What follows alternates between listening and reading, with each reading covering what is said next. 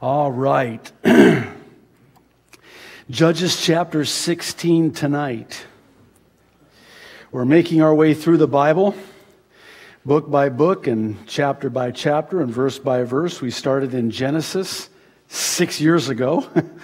And tonight we're in the book of Judges, and we're not in any hurry, as you might have noticed. So tonight we're going to be in 16, having completed 15 last week. As you're turning there, I'll make a couple of comments on, of course, the breaking news. But before I do that, I just want to make sure, guys, that you bought your brides on this Valentine's Day a dozen roses. I was is that a no? Someone tweeted, have you seen how much a dozen roses cost these days on Valentine's? It's totally price gouging, you know. On Valentine's Day, they go up double in price. And us men, like lambs to the slaughter, go into these florists to buy these dozen roses. Anyway, so this one tweet on Twitter, this guy says, have you seen how much the price of a dozen roses is today? And then he answered his own question by saying this, they don't cost as much as a divorce. Just saying. I should have retweeted it. Kind of like that one. Actually, I wanted to spend just a few moments briefly talking about what we're going to spend our time on Sunday morning in our prophecy update talking about, and that is the stunning, even shocking news that we awoke to on Monday morning that unprecedented, the Pope was going to resign at the end of the month. This came as a huge surprise to many and triggered in the minds of many a prophecy by one Saint Malachi. I don't know if you've heard of this. It is very important that whenever you talk about extra-biblical prophecy, that you be very skeptical, very discerning, very careful with it. But in all fairness, this, what they call the prophecy of the popes, is very provocative in the sense that there are some striking predictions that have seemingly come to pass with a degree of accuracy. Now, one of the things we're going to be talking about is the prophetic significance of not just the Pope's sudden resignation, but what is believed to be the next Pope being the final Pope, and more specifically, what the prophecy concerning this final Pope is. Now, we don't need extra biblical prophecy by which to gauge where we're at on God's prophetic clock, because we have Bible prophecy. One of the things we're going to look at on Sunday morning is what the Bible says about this last ruler that will come upon and be revealed after the church is removed, and some striking similarities in the prophecies, extra-biblical prophecies, and the biblical prophecies related to Rome and the city on 7 hills, found in Revelation 17. You might want to read Revelation 17 in anticipation of Sunday morning's prophecy update. Suffice it to say, it is interesting at best, and I think it bears watching. And keep in mind that while all of this is happening pertaining to Rome and Rome's role in the final end time scenario, you still have what's happening in Syria. These haven't been put on hold. What's happening in Egypt, breaking news with Russia and Iran, Ezekiel 38, Isaiah 19, Isaiah 17, Psalm 83. And then there was the announcement in concert with all of these things working all in tandem together of the president's upcoming trip in March to Israel. Now, that in and of itself has really no, significance, except that it's not so much that he's going, it's when he's going, and perhaps more importantly, why he's going. Now, March is going to be a very interesting month, very fascinating month. I'm really looking forward to March. It's my daughter's 6th birthday in March. That's why I'm really looking forward to it. But also, prophetically, all things Bible prophecy, it looks like a lot of things are scheduled in terms of Bible prophecy to happen. Don't forget about North Korea either. They're flexing their nuclear muscles, if you will, and we need to keep an eye on that. All of these things that we were told in the Scriptures are coming to pass with 100% accuracy. I think the world right now is screaming for a leader, be he God or the devil, to quote one leader many years ago. They will accept him. The whole world is. And by the way, have you noticed, is it just me, or have you noticed how it is that all of the world leaders on the world stage have been eliminated one by one? Bashar al-Assad to likely be the next. It's as if the stage is being set and all of these world leaders are being removed to make way so it will give way to that final world leader, the Antichrist, and the 7-year tribulation. Well, Jesus said, when you see these things begin to come to pass, look up and lift up your heads, for your redemption draweth nigh. You know what really excites me as one who has studied and taught Bible prophecy for many years? Is when I see my fellow comrades, if I can call them that, getting really excited about Bible prophecy. I mean, these are veterans. These are guys to whom I owe a debt of gratitude. They've been teaching Bible prophecy for many more years than I have, and to see them just get all giddy about everything that's happening and how excited they are about the Lord's soon return. I tell you, it gives you a perspective concerning the things of this world. And boy, if anything, it just makes you realize, you know what? We need to just sort of loosen our grip and not dig our roots down too deep. I mean, have plans, surely, but hold on loosely to those plans. There's nothing wrong with having that. Just don't let that have you. And just keep a light touch, because soon and very soon that trumpet's going to sound, and the dead in Christ are going to rise first, and we who are alive and remain will be caught up to meet the Lord in the air. And that is encouraging, as the Apostle Paul said to the Thessalonian church. Therefore, encourage one another with these words. And by the way, that's one verse with countless verses that tells me the rapture has to happen prior to the 7-year tribulation.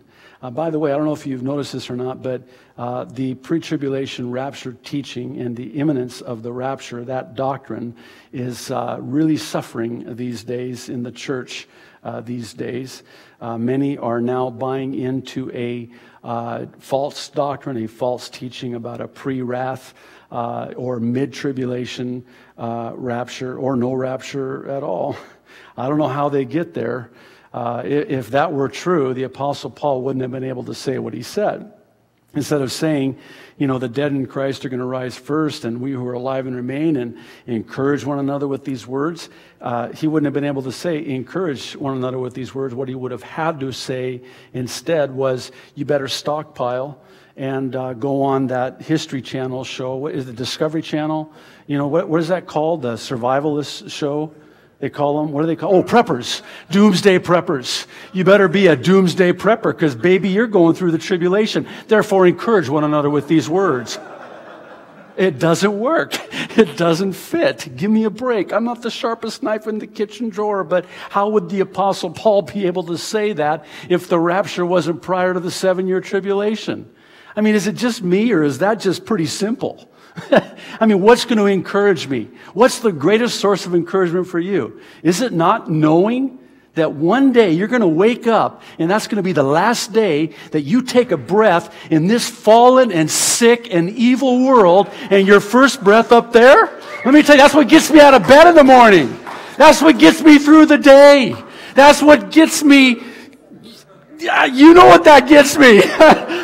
That's why I'm here. If it weren't that, well, I wouldn't even be here. Let's just get our Bibles and go home. Grab some food on the way. Let's go. We have no hope. We got to get prepping. Tribulation is a-coming. Be encouraged with those words. All right. Anyway, I feel better now.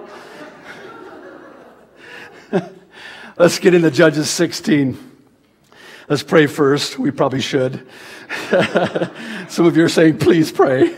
All right, let's pray. Oh, Lord, thank you so much. Thank you that we can have that blessed assurance, that blessed hope. Thank you that your word is not silent concerning the last days and how it is that while we can't know the day or the hour, we can know that your return is at the door. Lord, we believe your return is at the door. Lord, thank you so much that we can be ready so that when you do come, it won't be for us as a thief in the night.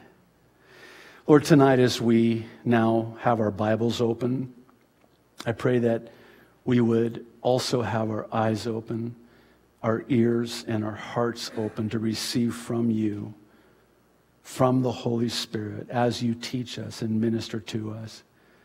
Or whatever the distractions are from the busyness of the week, would you just somehow remove them from our minds and hearts, and Lord, any heaviness of heart, any burdens that we brought with us tonight, Lord, we just want to lay them at your feet, knowing that the commands of the Lord are not burdensome, that your yoke is easy and your burden is light. So Lord, we just want freely tonight to hear unhindered the still small voice of the Holy Spirit. So Lord, will you speak? Your servants are listening. In Jesus' name, amen. All right, let's jump in. We're studying the life of Samson. We're hopefully learning a lot from the life of Samson, and I have to warn you that this chapter is pretty intense. Let's just jump in, verse 1. Now Samson went to Gaza and saw a harlot there and went into her. Okay, we're right out of the chute, off to a horrible start for a number of reasons, not the least of which is that he goes to Gaza in the first place. He has no business going there. And the reason being is that when he goes to a place like this, it represents for him an environment that is conducive to temptation and sin. And what I mean by that is that he's providing an opportunity for the flesh. I mean, first of all, going to Gaza, where the Philistines are, and secondly, going to a place where he knows that though his spirit may be willing, his flesh is weak. This is a man that is so strong supernaturally. Not necessarily physically, as we'll see here shortly. He's so strong supernaturally that he can kill a lion with his bare hands, and did. But when it comes to women, he is as weak as Jell-O. That's the only illustration I can come up with. This is Romans 13, verses 13 and 14. The Apostle Paul writes, "Let us walk properly, as in the day, not in revelry and drunkenness, not in lewdness and lust, not in strife and envy, but put on the Lord Jesus Christ and make," listen, "no provision for the flesh to fulfill its lusts." In other words, don't provide for the flesh. Don't put yourself in a situation that makes the flesh easy to cooperate with your sin nature. Don't, like metal to a magnet, get anywhere close to that place where you can be drawn in the flesh. That's exactly what Samson is doing. I mean, oh my goodness, he goes in to Gaza, he goes in to this prostitute, and he sins greatly because of it. Verse 2, when the Gazites were told, Samson has come here, they surrounded the place and lay in wait for him all night at the gate of the city. They were quiet all night, saying, "In the morning, when it is daylight, we will kill him." Stop right there. Think about this. Whenever we go into those places we have no business being, as believers, we are a sitting duck for the enemy, who is sort of stalking us, waiting for us so as to destroy us. That's what's happening here. Verse 3, and Samson lay low till midnight. Apparently he knew they were there, so he's trying to stay under the radar. This tells me he knew that he has done wrong. There's just something innate within us, that still small voice of the Holy Spirit convicting us, not condemning us, but convicting us. We're in the wrong place, we're doing the wrong thing, and everything about where we're at is wrong. And it says, then he arose at midnight, took hold of the doors of the gate of the city and the two gateposts, pulled them up, bar and all, put them on his shoulders, and carried them to the top of the hill that faces Hebron. Wow. There are some who believe that Samson may have carried these gateposts, which by any stretch of the imagination would have been just unspeakably heavy in terms of their enormous weight. But there are some who believe that he carried them some 37 miles. Now, if that's the case, that's quite a feat. But this begs the question of why it is that God would still deem it fit to grant him this supernatural strength subsequent to his horrendous sin. Now think this through with me. He has just went into Gaza. He has no place and no business being there. He has went into a prostitute, surely an unspeakable sin, and yet God still grants him the grace to do this. Why? Well, I'm of the belief that it's because God continues to overrule Samson's sin so as to accomplish his purpose and plan to deliver the Israelites in spite of Samson. Now, this jams a lot of gears of a lot of believers, and we'll talk about it more here in a moment, when it seems that God is sort of silent when we sin, and we misinterpret God's silence as if he's, tolerating it and, turning a blind eye to it. We'll talk more about that here in a moment. Verse 4, afterward it happened that he loved a woman in the valley of Sorek, whose name was Delilah. We're being introduced to this woman. She's not our friend, and she won't be Samson's friend either. But I want to draw your attention to something I find very interesting here. We're told that Samson loved her. Now, the reason I point this out is that the text doesn't say that with his first wife, remember his first wife? That horrible wedding, it just, talk about a wedding gone wrong. That could be a whole reality show unto itself. And the reception, what a horrible reception. It was so bad that the dad gives her to his best man. Of course, he killed 30 groomsmen. What a horrible wedding. But we're not told concerning her that he loved her. He lusted for her, and he demanded that his parents get her for him. Not so with Delilah. We're told that he loved her. Now, this would seem to indicate that there was a process of time, over a period of time, and it's evidenced by the word afterward. In other words, after a period of time, he falls in love with her. Well, why is that significant? Well, I would suggest that Delilah seduced him and got him to fall in love with her. She had heard about him, doubtless. I mean, how would you not hear about a guy who did what Samson did? I mean, they didn't have the internet. News didn't travel that fast, but I assure you, she knew who this guy was. And I'm even going to take it a step further and suggest that the enemy, the devil himself, inspired her, even possessed her to pursue him, knowing that it would be to his own peril. And he would do that by having her get him to fall in love with her. Proverbs chapter 6, verse 26, I think says it all. Listen, for by means of a whorish woman, a man is brought to a piece of bread. And that is exactly what's going to happen to Samson. He's going to be reduced to nothing. And it goes on to say, listen, the adulteress will hunt for the precious life. Here's what I'm thinking.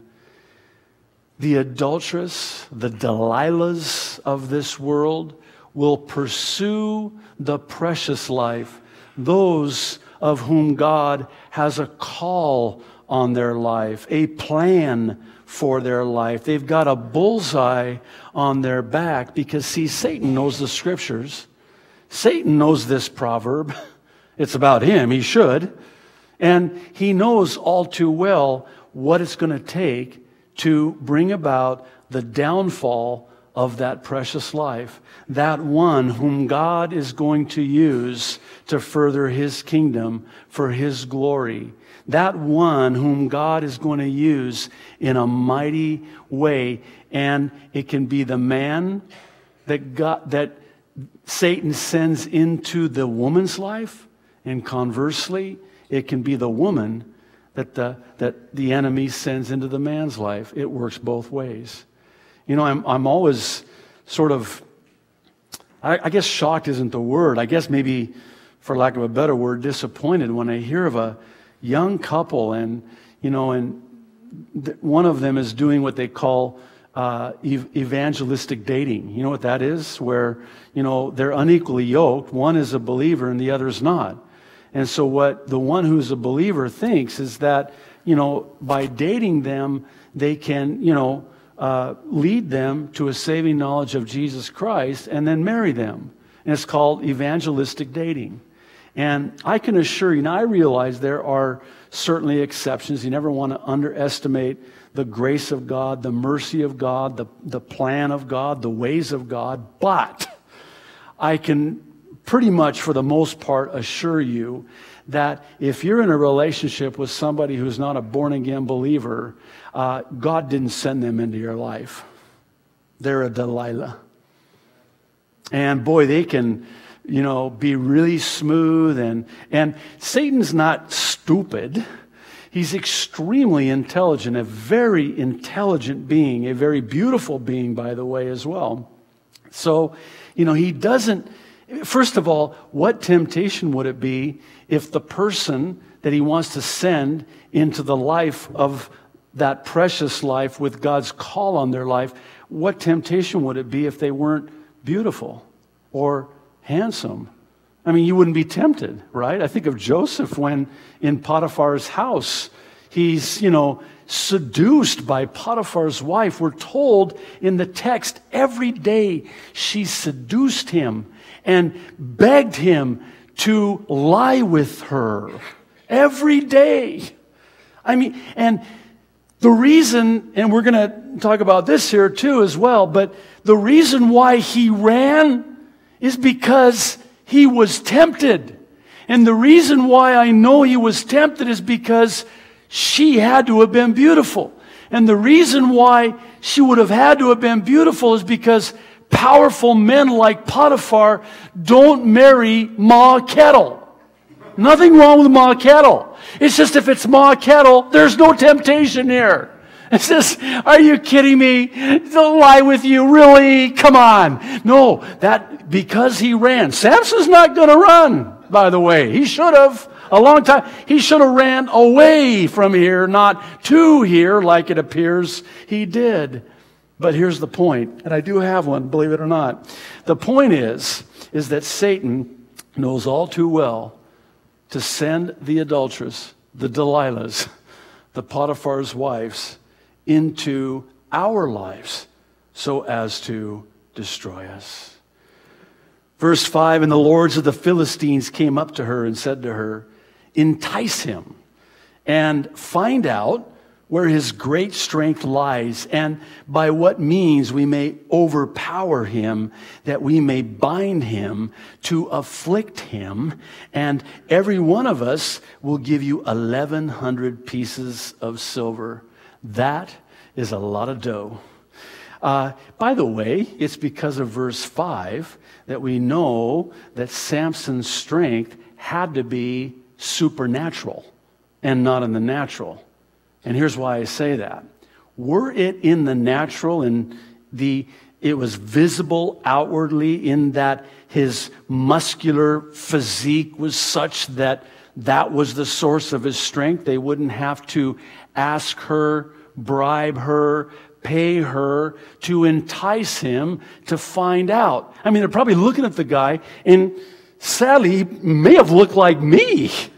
I mean, seriously, being from the Middle East and all, and supposedly, anyway, he probably just didn't have meat hooks for arms like, some guys have, and didn't work out of the gym all day. Because if he had all those muscles, they would have known. Well, of course, that's obviously the source of his strength. Look how muscular and built the guy is. So apparently, he was not muscular in terms of his physique outwardly. This was something inwardly, and it was supernatural, and that's why we know that.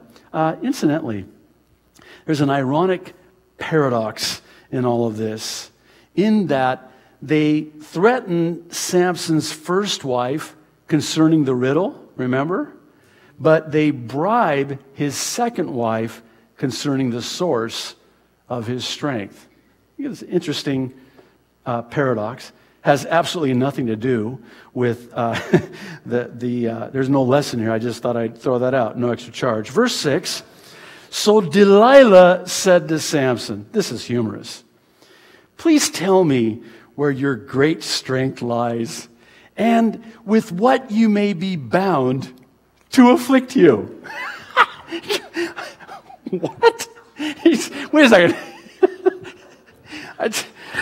When I first started studying and reading and preparing to teach this, I thought, is this for real?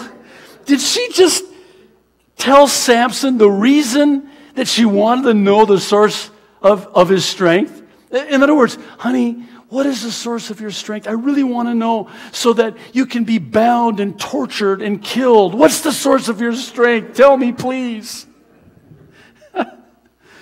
Now, lest we be too critical of both her and Samson, I think we do well to realize that oftentimes a similar scenario plays out in our lives. Many times.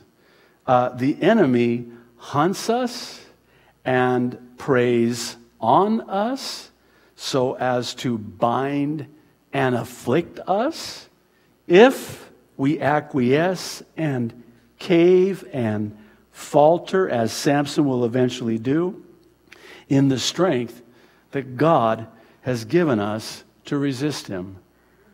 The Bible is explicitly clear. We see it exemplified in the person of Christ when tempted after fasting for 40 days and 40 nights. You resist the devil and he will flee. There's one thing the devil can't stand, and that's God's word. And that's why Jesus was able to stand and resist him, and that's why he fled. Jesus quoted Deuteronomy. That's how he resisted the devil, and that's how he was able to succeed in being tempted by the devil. See, whenever we give in or falter in that God-given strength that he's given us, that the Holy Spirit power, that Holy Spirit strength to resist him, we're a dead duck. It's just a matter of time. Verse 7, and Samson said to her, this is astonishing to me, if they bind me with 7 fresh bowstrings, not yet dried, then I shall become weak and be like any other man. So, verse 8, the lords of the Philistines brought up to her 7 fresh bowstrings, not yet dried, and she bound him with them. Now, men were lying in wait, staying with her in the room. That's freaky to me. And she said to him, "The Philistines are upon you, Samson." But he broke the bowstrings as a strand of yarn breaks when it touches fire. So the secret of his strength was not known. Okay, bear with me here for just a minute. But you would think that after Samson realized why it is that she wanted to know the source of his strength, and then she's obviously betraying him concerning this source of his strength, that he would have fled from her, right? I mean, any reasonable man would probably get the hint. This is probably not a woman I want to spend the rest of my life with. I mean, call me silly, but, right? And so I'm thinking, you know, I picture myself, I'm out on a date, which is, I know, weird, but just bear with me. I'm out on a date, and this person with whom I'm out on a date with says to me, "Hey, what is your your greatest area of weakness?" I mean, I just want to know, because I want to know what it's going to take you down. Listen, I don't care how beautiful she is.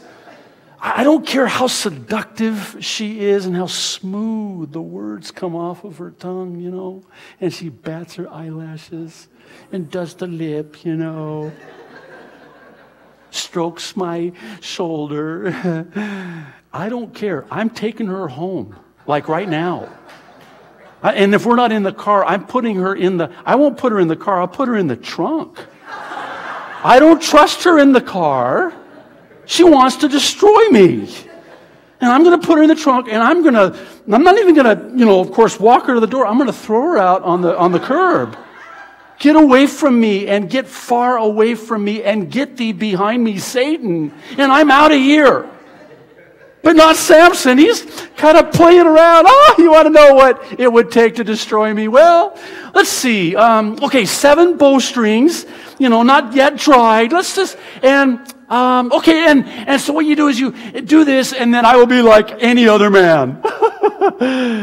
Really, Samson? Really? Why are you even sticking around and playing around? He's playing games. He's playing games. Don't play games with Delilah. Trust me, big boo-boo.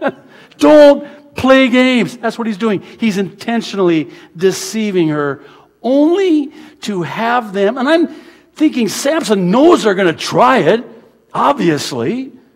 They're going to attempt to bind him. And you have to understand, this word for afflict, really, it carries with it the idea of torturing him.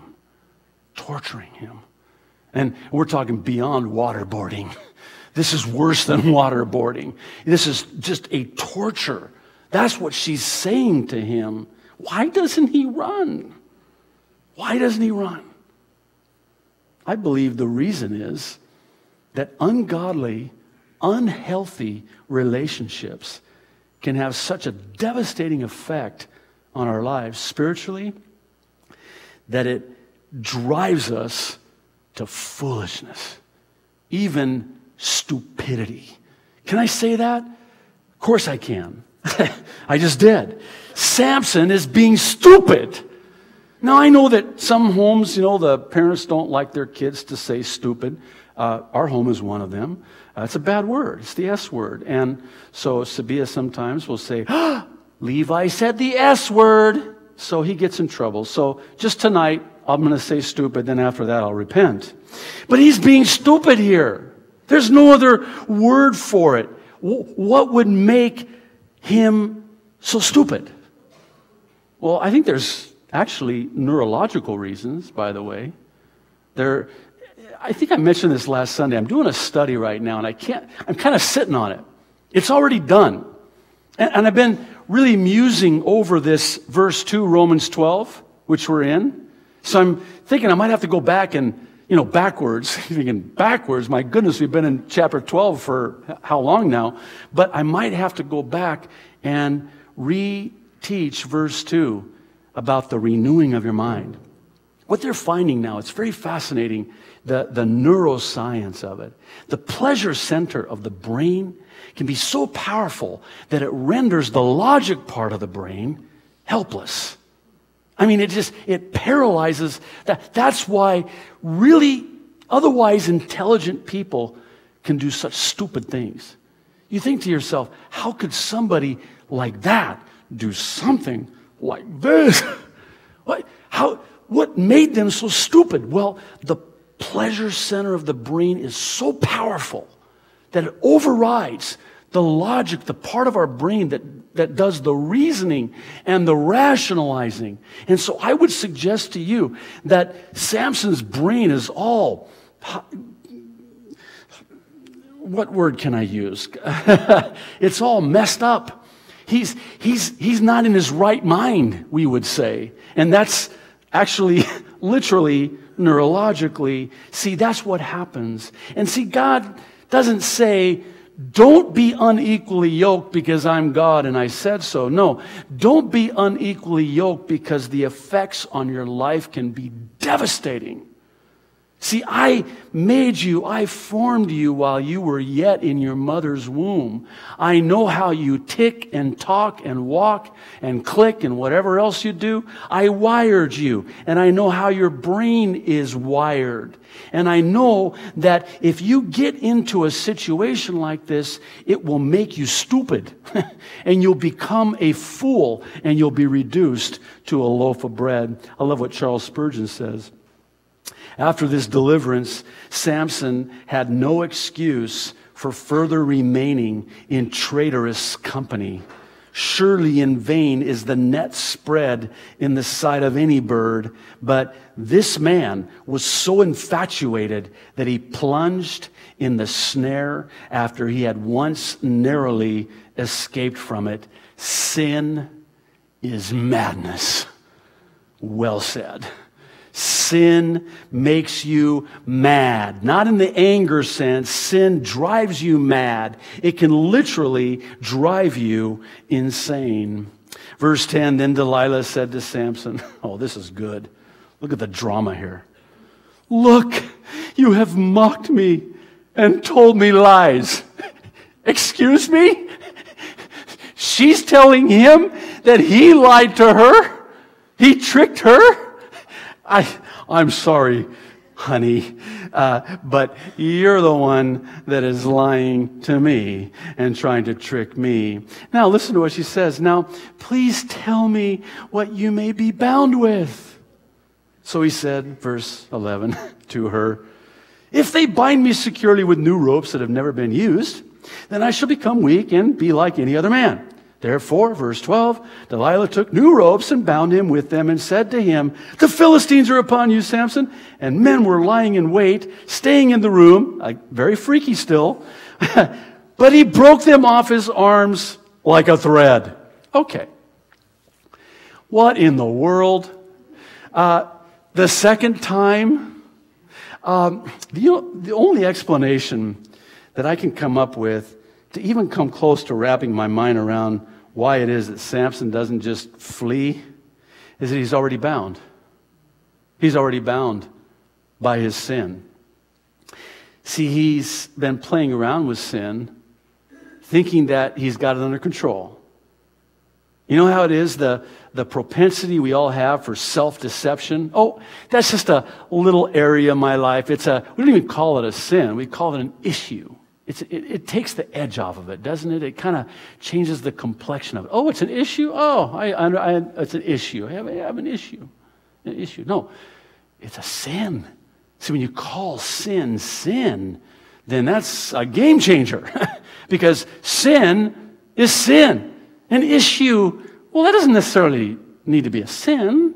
You say, well, I have an issue. Well, I'll pray, you got issues. I have issues. No, you're a sinner. It's not issues. What? Issues, schmissues. You're a sinner.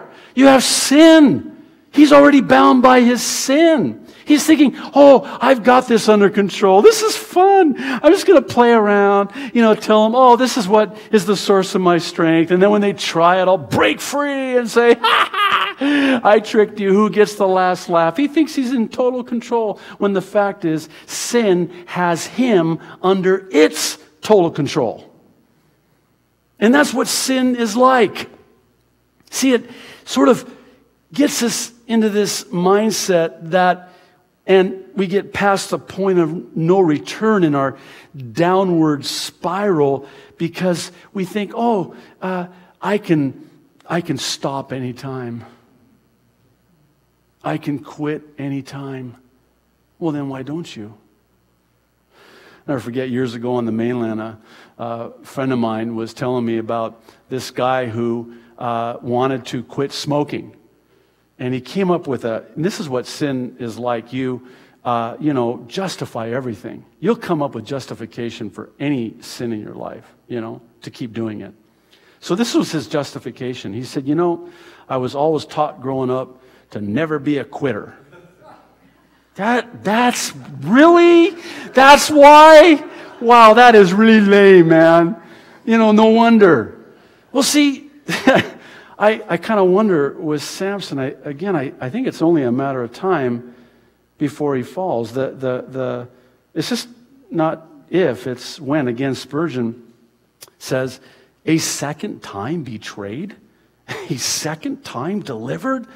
Will he not fly now from the deceiver's house? Alas, no. You might sooner teach a moth to shun the candle than a man besotted by sin to escape from its wiles. I think it's too late. I think he played fast and loose too long, and now it's too late. Verse 13, Delilah said to Samson, oh, this is getting good, isn't it? Until now you have mocked me and told me lies. Tell me what you may be bound with. Don't you realize I want to destroy you? I'm going to get paid a lot of money to do it. What's the matter with you? Tell me. And he said to her, if you weave the 7 locks of my head into the web of the loom. So, verse 14, she wove it tightly with the batten of the loom and said to him, the Philistines are upon you, Samson. But he awoke from his sleep and pulled out the batten and the web from the loom. Okay. Pardon the pun, but Samson is just a hair away from his ultimate downfall. This because he's getting dangerously close to the source of his strength. Here's how this plays out in our Christian lives, practically. Whenever you ask, can I do this or that as a Christian? The question should be really asked, why is it that you want to get that close to the edge and figure out a way to do something as a Christian instead of not doing something? Well, can I go to that movie? Can I still, using the smoking illustration, can I still smoke and be a Christian? Well, I love the answer that Pastor Chuck Smith gives. Of course you can. Because the question is asked, can I still go to heaven if I smoke? Well, absolutely. You'll just get there quicker. So, but see, the litmus test by which I measure whether or not I can do something or not, it's not how close to the edge can I get and not sin. Don't even, because all it's going to take is just a little bump and down you go. Whereas if you're safe in the center, under the shadow of His wing, when that little thing comes, you don't fall over the edge. You might stumble, but it's not a fall in the sense that you're not that close to the edge. Samson is that close to the edge. Listen, you don't play with sin that way. It's been said that the ruthlessness of sin requires us to have a ruthlessness with sin. This is why we read scriptures that say, mortify, put to death, a bloody death, the deeds of the flesh. show the flesh no mercy. Why? Because sin will show you no mercy. Never imagine that when you're down for the count, that the enemy, you say, oh, Satan, let me get back up. Hang on. Give me a chance here. You think Satan's going to go, okay, go ahead. No. Satan is ruthless. Satan is evil through, and he will stop at nothing and do everything to destroy us. He roams around like a roaring lion, seeking whom he may devour. Don't play with lions. You'll lose. Unless you're David or Samson. God gave them victory over a lion. But listen, the devil is a roaring lion, Peter says. You'll forgive me for quoting Spurgeon so much tonight. Actually, this is the last time I'll quote him. But I think he says it the best when he writes, this time Samson came dangerously near his secret. The whirlpool in which he was surging was sucking him down. Poor Samson.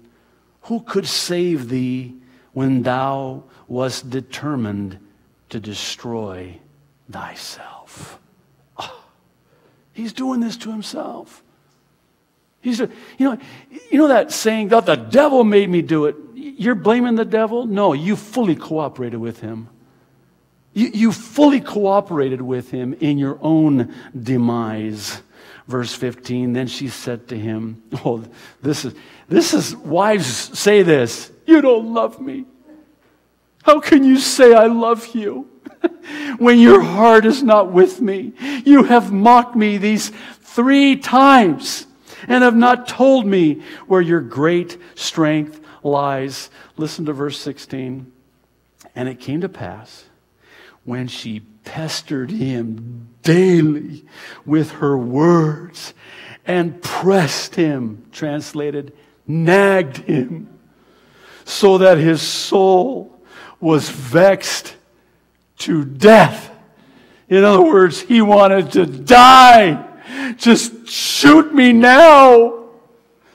That he told her, verse 17, all his heart, and said to her, no razor has ever come upon my head, for I have been a Nazirite to God from my mother's womb. If I am shaven, then my strength will leave me, and I shall become weak and be like any other man. How sad is this? See, I truly, genuinely pity Samson here. Because there's a Samson in every single one of us, is there not? I can't get over why it is that Delilah is sort of hell-bent, maybe literally, on Samson's destruction.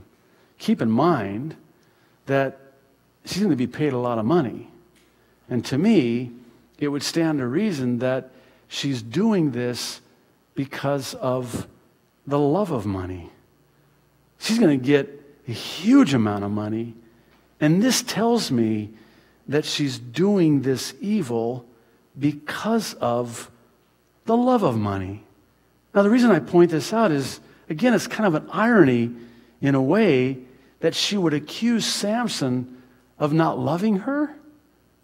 All the while, she obviously does not love him. She can't. She loves money more, which further reinforces what I believe to be true from the beginning of the chapter, that she seduced him. This wasn't a love that she had for him. We don't read anywhere where we're told that Delilah loved him. I think she loves money, and that's why she's doing it. The most misquoted verse in all of the Bible is 1 Timothy 6:10. It just really frustrates me whenever I hear pagans, non-believers, especially on certain news channels. I won't mention, the initials that start with C or M. And they misquote this verse as if to say that money is the root of all kinds of evil. It's not money, it's the love of money that's the root of all kinds of evil, for which some have strayed from the faith in their greediness and pierced themselves through with many sorrows. See, money's neutral. You can use money to do evil, and you can use money to do good. So money's not evil. Money's not good. Money's neutral. You can do good with money, but the love of money is the root of all evil.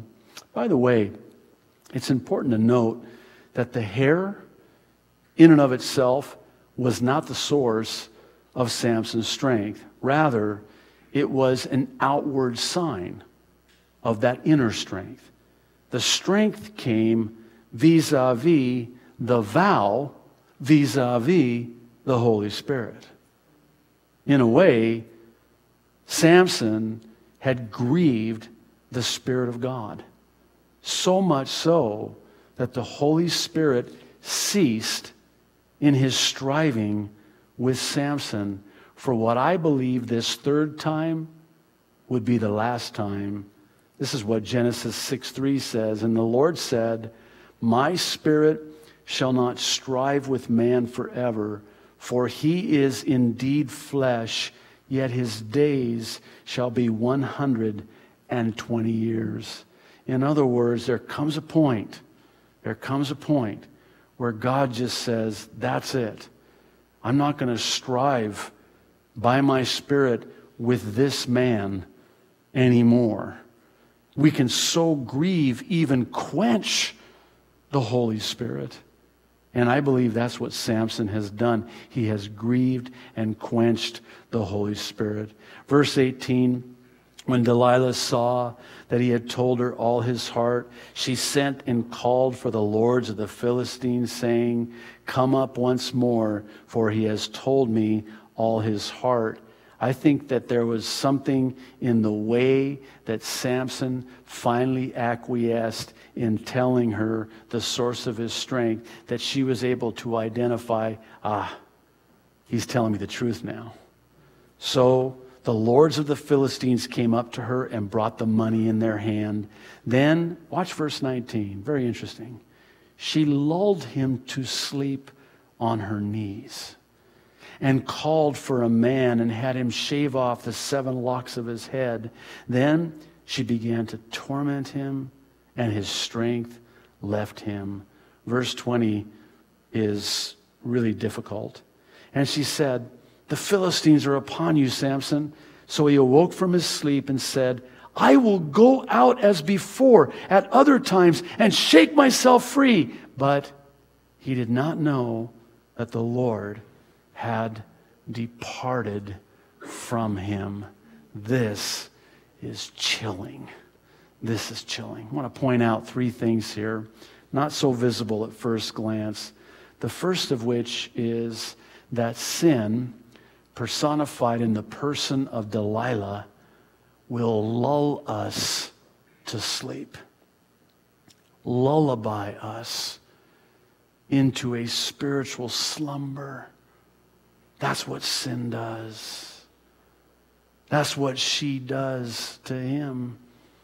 The second one that I want to point out is that after sin lulls us to sleep, sin then sort of has permission to torment us to the degree in which the strength of the Holy Spirit will leave us weak. It's this third one that is so chilling. Sin can deceive us into thinking that our willful disobedience must not be a big deal to God, because God continues to bless us. God continues to strengthen us.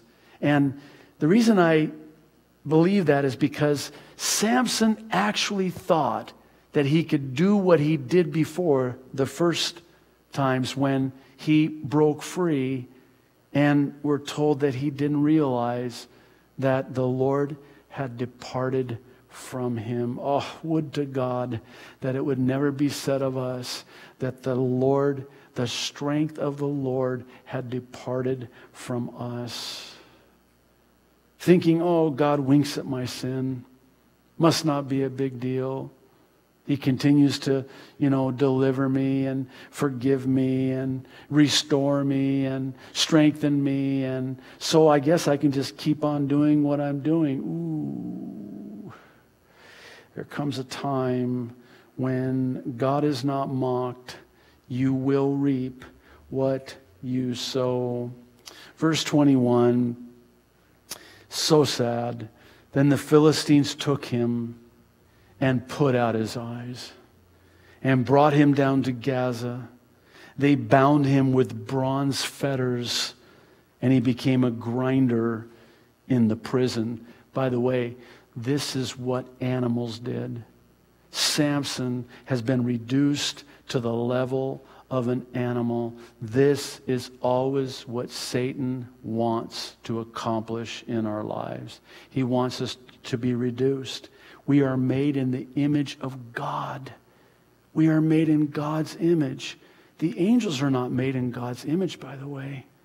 Man is made in God's image. So Satan wants us to be reduced to that of an animal. 3 more things I want to point out here, and this makes for a great 3-point sermon if anyone's interested in plagiarizing this. I did. Sin blinds, sin binds, and sin grinds. That's what sin does to us. More specifically, sin blinds us to the pain and suffering of the consequences, such that we think the pleasure of it will continue to last. We're blinded to the reality that the bitterness of sin's consequences linger on longer than the sweetness of sin's pleasure, which is but for a season. You know, these Super Bowl commercials, now the halftime shows anymore, I have to change, the channel. This is pornography, man. I don't know how else to, say it. Back in my day, of course, whenever you say back in my day, it automatically young people just tune you out. But anyway, there's no young people in here. Well, you all look young, but wasn't that long ago? You remember? When that kind of stuff wouldn't have been on TV ever. And these commercials that they put on TV, and they make sin so glamorous, so enticing, so pleasurable. I would love, if ever I had the money, I might just do something crazy like this. I would like to spend $5 jillion for a 30-second ad during the Super Bowl and have an advertisement for what happens, the consequences of drinking all of that Bud Light from all of those Clydesdales, those beautiful horses, those beautiful women that make it sound like you drink this beer and you'll have someone like me. My name? Delilah.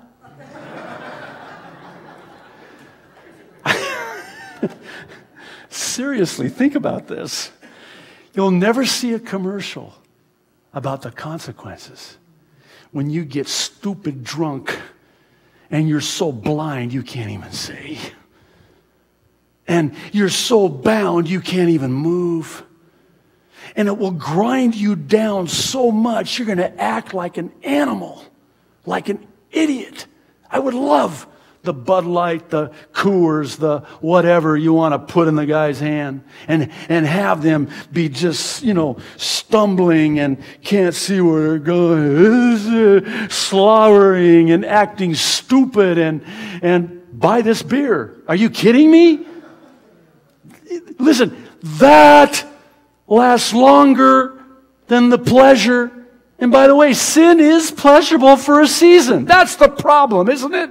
If sin wasn't pleasurable for a season, then I have no problem. Because if sin right from the get-go is consequences and horrible and awful and my eyes get put out, I'm not interested.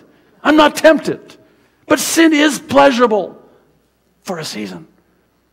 But that lasts longer. And by the way, it lasts longer than Sunday, which is why they want to make Monday a national hangover day. No, I'm serious. Did you hear about this? They actually want to make Monday, the Monday after Super Bowl, a national holiday. You know why? Do you know how many people call in sick on Monday? Yeah. Why? Because they're stupid idiots. That's why. Okay. Let's try to get back to our study already in progress here. Sin blinds, sin binds, sin grinds. Once the bitterness of that sin blinds us, it binds us in that we're in bondage to it, which leads to how sin grinds us down to nothing. Oh, I could tell you of so many times sitting across the pastoral desk of counseling, not here, I'm talking about on the mainland, so don't think about, oh, I wonder who it must be. I'm sitting across from a guy who has lost everything. He has been brought down to nothing. He would give his right arm to have it back. He would do anything to have his marriage back, to have his family back. Verse 22, however, I love the howevers in God's word. The hair of his head began to grow again. This is a promise I'm claiming currently, that the hair on my head. Is that bad? Okay. The hair of his head began to grow again after it had been shaven. Now the lords of the Philistines gathered together to offer a great sacrifice to Dagon, their god, the half-man, half-fish god, and to rejoice. And they said, our God has delivered into our hands Samson, our enemy. When, verse 24, the people saw him, they praised their God, for they said, our God has delivered into our hands our enemy, the destroyer of our land, and the one who multiplied our dead. Not so fast, Philistines. Listen, I think we'd be grossly remiss were we not to notice that while Samson's hair grew back again, he would never have his eyesight again. Now, why do I bring that up? Because sometimes, not all the time, thankfully, but sometimes, God will restore us and restore the years that the locusts have eaten. But there are times that sin will tax such a heavy toll that some things can never be restored again. Health. Yes, God is the God of endless chances, insomuch that we're about to see how God will give Samson a second chance and that God will restore him. But there are certain consequences to sin that will be so far-reaching as to have profound effects on our lives for the rest of our lives. I think about before I came to Christ, I did so many drugs. My lifestyle was so awful. I did so much damage to my body, my brain. God did restore my brain, my mind, because of all the brain damage from all the drugs and all the alcohol. I mean, as God is my witness, when I first came to Christ, I could barely speak and form a proper sentence. That's how bad I was. In fact, the very first Bible I ever read from cover to cover was the Good News Bible, because that was the only vocabulary I could understand. I mean, you gave me a King James Version Bible, I would have been lost, because my brain had been so damaged. Those brain cells, they say that every time you drink and do drugs, you kill brain cells. Now, I know it's been argued that, well, we have billions and jillions of brain cells. Listen, maybe I'm speaking for myself, but I can't spare even one more, okay? Not even one more anymore. And I had killed so many brain cells, but God did restore them. But I am still, at age 51 this year, dealing with the consequences physically of things from those years when I lived in that sinful lifestyle. One of them is my memory. I remember my class reunion. I mean, my classmates, the ones who didn't do drugs or didn't do as many drugs or weren't as bad as I was, I mean, they remembered things I had long forgotten. That part of my brain has been destroyed. There's no activity up there anymore. And I was asking them, what was I like back then?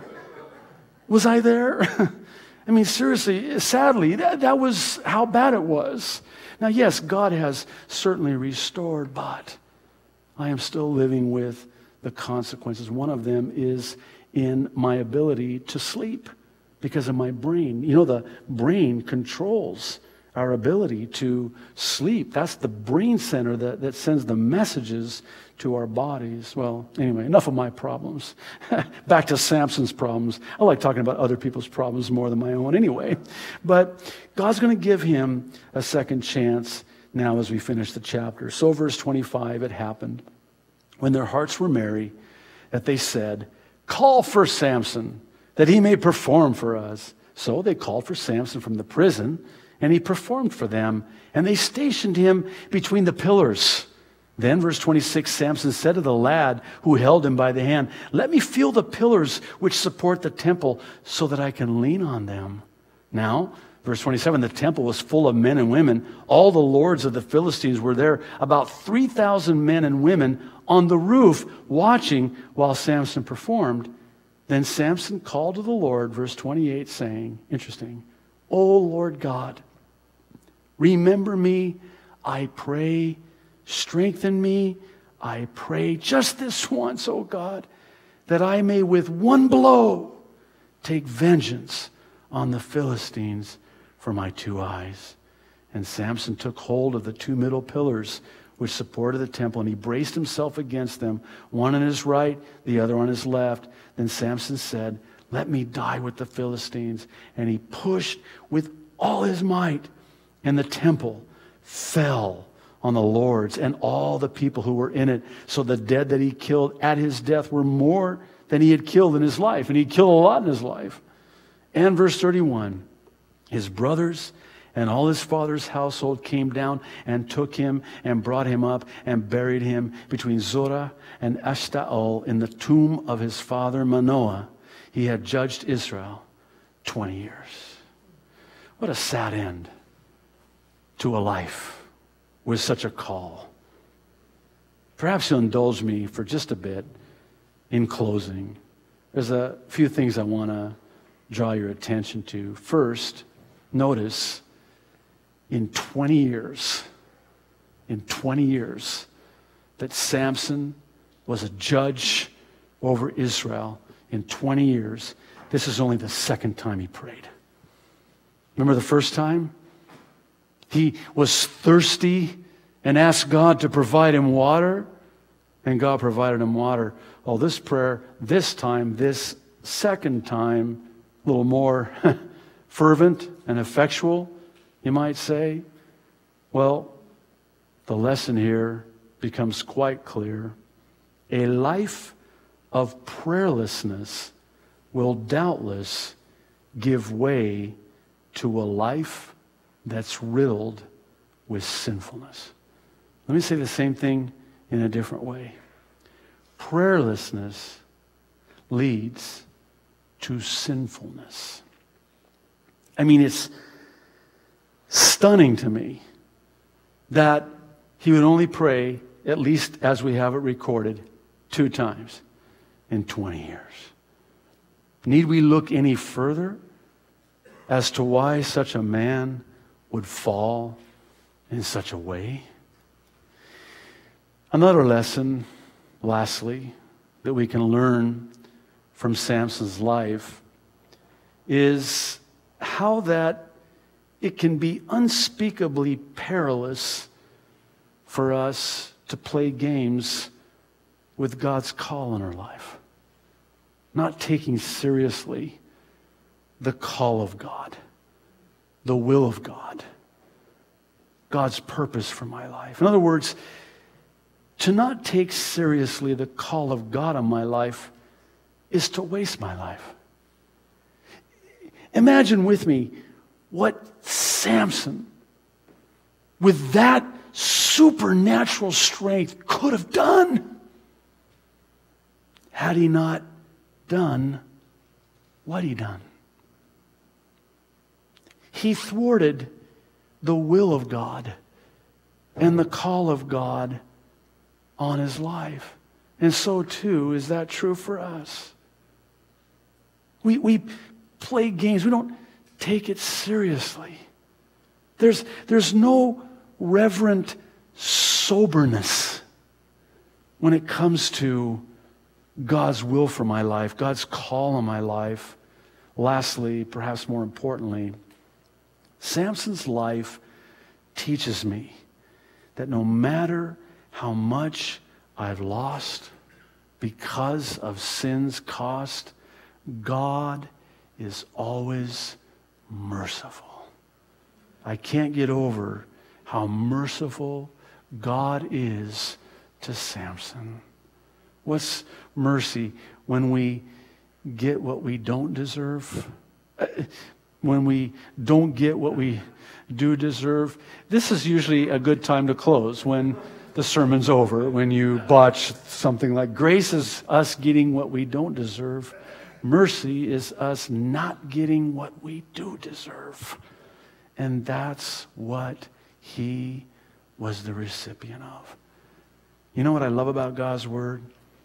We have all of these gory, graphic details about these men of God that are recorded for us in the pages of Holy Writ. And it's not there for us to say, oh my goodness, look at how bad they were. No, it's to say, look how good God is in spite of how bad they were. This gives me hope because I'm Samson. Don't look at me like that. You're Samson too. We're all Samson, are we not? But God is merciful. Why don't y'all stand? Father,